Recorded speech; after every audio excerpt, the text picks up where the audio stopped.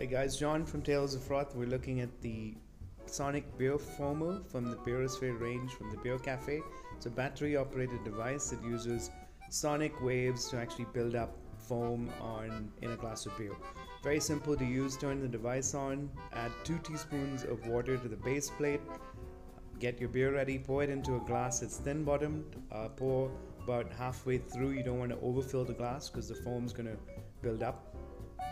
Switch the device on, watch the head magically appear, and enjoy your beer. It's important to have the right amount of head to bring out the aromatics in a beer. This device works very well with a beer that's been sitting out there for a while that's low in carbonation or it's gone flat.